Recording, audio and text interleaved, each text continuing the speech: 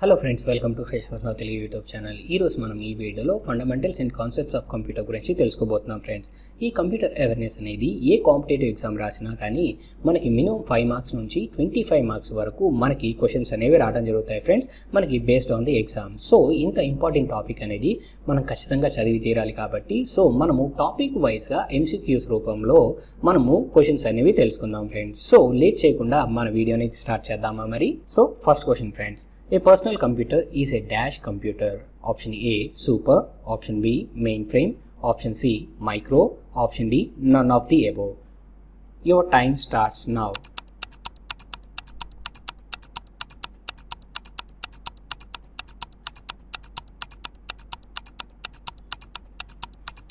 Time up friends. Right answer, micro.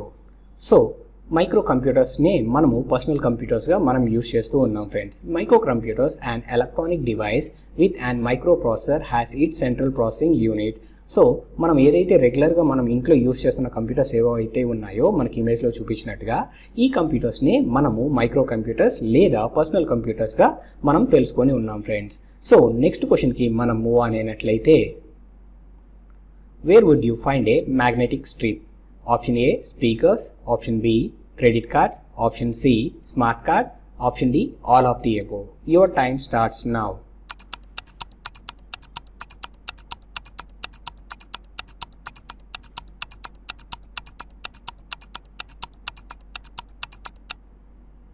Time up friends.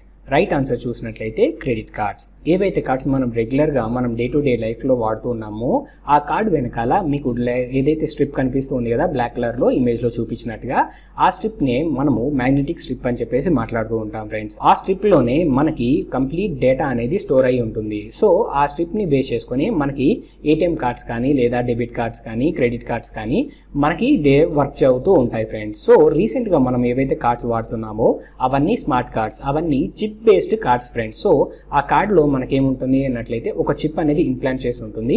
ఆ చిప్ని base చేసుకొని మనకి ఆ కార్డ్స్ అనేవి వర్క్ అవుతూ ఉంటాయి. సో మ్యాగ్నెటిక్ స్ట్రిప్ అనేవి మనకి ఎక్కడ ఉంటాయి అన్నట్లయితే ఇక్కడ ఇచ్చిన ఆప్షన్స్ ప్రకారంగా క్రెడిట్ కార్డ్స్లో మనకి ఉండటానికి అవకాశం ఉంది ఫ్రెండ్స్. సో నెక్స్ట్ క్వశ్చన్కి మనం మూవ్ ఆన్ అయినట్లయితే, ఏ Daisy wheel is a type of. Option A, storage device. Option B, none of these. Option C, Poynting device. Option D, printer. Your time starts now.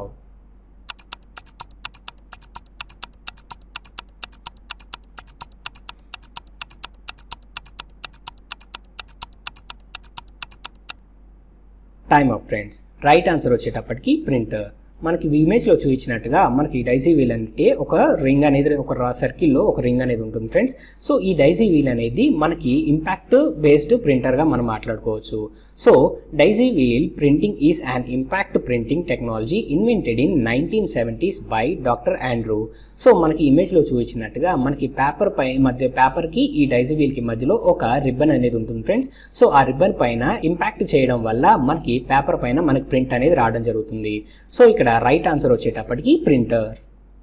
Next question, the basic goal of a computer process is to convert data into dash.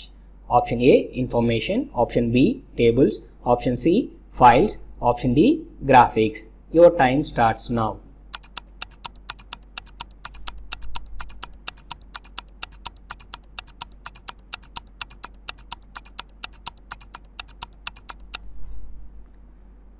Time up friends. Right answer వచ్చేటప్పటికి information.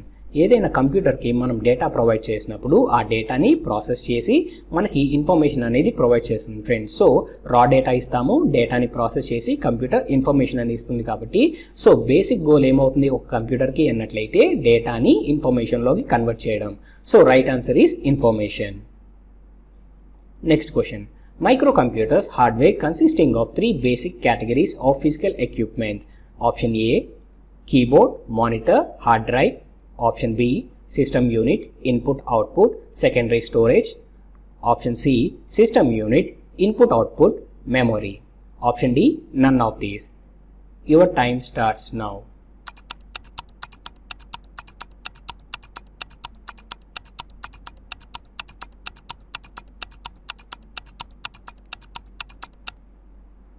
Time up friends. Right answer is system unit, input output and memory. So ఇమేజ్లో చూపించినట్టుగా మనకి ఏదైనా ఒక కంప్యూటర్కి ఖచ్చితంగా మనకి ఈ 3 units అనేవి ఉండాలి friends. System unit, input output and memory units అనేవి ఖచ్చితంగా ఉండి తీరాలి. So right answer is option C. Next క్వశ్చన్కి మనం మూవ్ ఆన్ అయినట్లయితే, super computer developed by Indian scientists. A super 31, option B క్రే MYP, option C blue గెనే, option D పరం.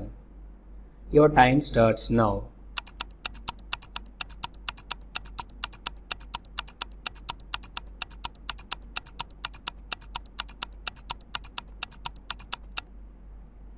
Right answer is Param.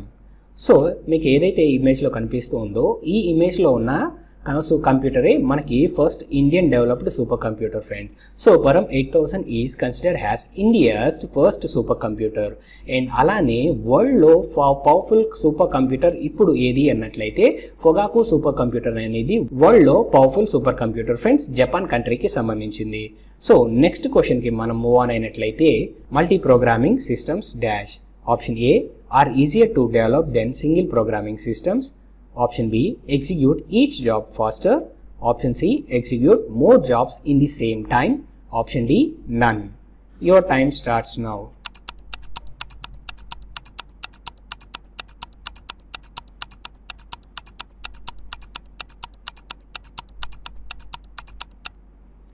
Time up friends.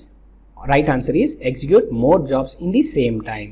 ఇమేజ్లో చూపించినట్టుగా మనకి memory allocation ద్వారా multi programming systems అనేవి work అవుతాయి friends. అంటే at a time మనం ఒక 3 jobs ఇచ్చామనుకోండి, job 1, job 2, job 3.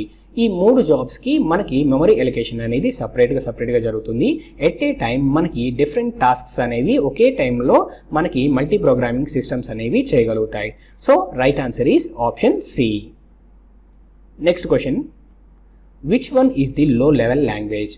Option A assembly, option B visual basic, option C Java, option D C++.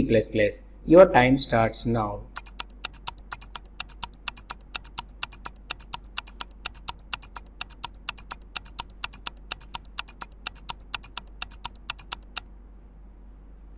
Right answer is assembly level language.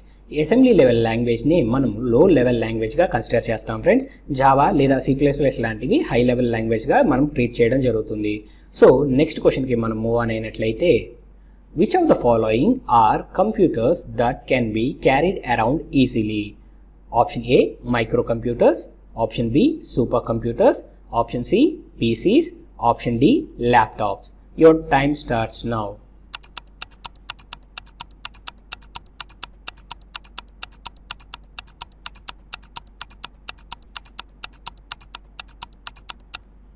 Time up friends. Right answer is laptops. ల్యాప్టాప్స్ని మనము ఈజీగా వేరే ప్లేస్కి, ఒక place నుంచి ఇంకో ప్లేస్కి మనం carry చేయగలుగుతాం ఫ్రెండ్స్. మినీ కంప్యూటర్స్ కానీ సూపర్ కంప్యూటర్స్ కానీ మనము ఒక ప్లేస్ నుంచి ఇంకొక ప్లేస్కి మనం ఈజీగా మూవ్ చేయలేం కదా. సో డే టు డే లైఫ్లో మనం యూజ్ చేసే ఈ ల్యాప్టాప్స్నే మనము ఒక ప్లేస్ నుంచి ఇంకొక ప్లేస్కి ఈజీగా క్యారీ చేయగలుగుతాం ఫ్రెండ్స్. సో నెక్స్ట్ క్వశ్చన్కి మనం మూవ్ ఆన్ అయినట్లయితే, most keyboards use an arrangement of keys given the name. A డివర్క్, B QWERTY, C CISC, D none. Your time starts now.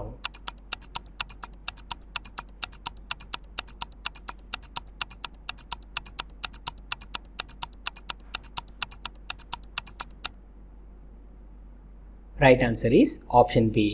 మనకి ఏదైతే మన కీబోర్డ్ అనేది మీకు ఇక్కడ డిస్ప్లే చేస్తూ ఉన్నామో ఈ డిస్ప్లే చేస్తున్న కీబోర్డ్సే కదా ఫ్రెండ్స్ మనం రెగ్యులర్గా మనం డే టు డే లైఫ్లో వాడుతుంది. సో ఈ ఆల్ఫాబెట్స్ అరేంజ్మెంట్ ఏదైతే విధంగా ఉందో ఇదే విధంగా ఉన్న ఆల్ఫాబెట్స్తో ఉన్న కీబోర్డ్స్ని మనం ఏమని పిలుస్తున్నామో ఉన్నట్లయితే QWERTY కీబోర్డ్స్ అని చెప్పేసి మనం మాట్లాడుతున్నాం ఫ్రెండ్స్. ఈ కీబోర్డ్స్ని మనము ఎక్కువ శాతంగా మనము వాడటం జరుగుతుంది.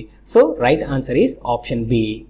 నెక్స్ట్ క్వశ్చన్కి మనం మూవ్ అయినట్లయితే, when your computer stops working suddenly it refers to as a dash.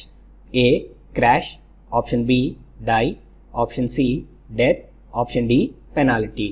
Your time starts now.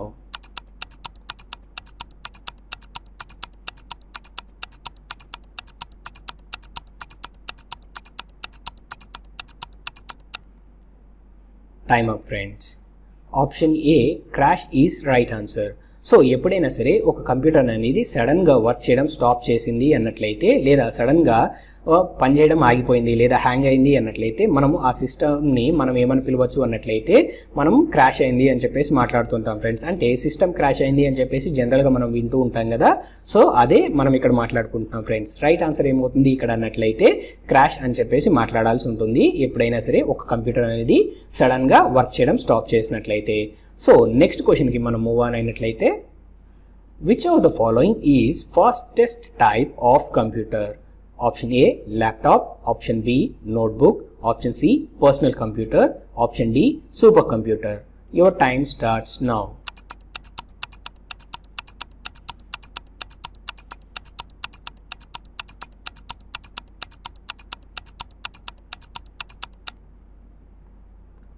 Option D supercomputer is right answer friends. So ఇప్పుడు మనం ఇమేజ్లో చూస్తున్నాం కదా, ఇలాంటి పెద్ద పెద్ద కంప్యూటర్స్ మనం వాడుతూ ఉంటాం కదా, మనకి శాటిలైట్స్కి సంబంధించి లేదా వెదర్ ప్రిడిక్షన్స్కి సంబంధించి ఈ సూపర్ కంప్యూటర్స్ అనేవి మనం వాడుతూ ఉంటాం ఫ్రెండ్స్. సో రెగ్యులర్గా మనం వాడే కంప్యూటర్స్ కాకుండా ఈ కంప్యూటర్స్ ఏదైతే లార్జ్ ఇన్ సైజ్లో ఉన్నాయో ఈ కంప్యూటర్స్ని శాటిలైట్స్ కోసము లేదా వెదర్ ప్రిడిక్షన్స్ కోసము ఈ సూపర్ కంప్యూటర్స్ అనేవి వాడడం జరుగుతాయి ఫ్రెండ్స్. అండ్ అలానే ఈ కంప్యూటర్సే మనకి ఫాస్టెస్ట్ కంప్యూటర్స్గా మనకు అందరికీ తెలిసి ఉంది ఫ్రెండ్స్. సో ఇక్కడ రైట్ ఆన్సర్ ఏంటి అన్నట్లయితే సూపర్ కంప్యూటర్ అనేది ఇక్కడ రైట్ ఆన్సర్ ఫ్రెండ్స్. సో ఈ వీడియో అనేది మీకు నచ్చిందని ఆశిస్తున్నాం ఫ్రెండ్స్. ఇంకా మరిన్ని ఇంట్రెస్టింగ్ క్వశ్చన్స్ తోటి మేము ముందుకు వస్తాము. ఈ వీడియో కనుక మీకు నచ్చినట్లయితే please like, share and subscribe to our channel. Thank you friends.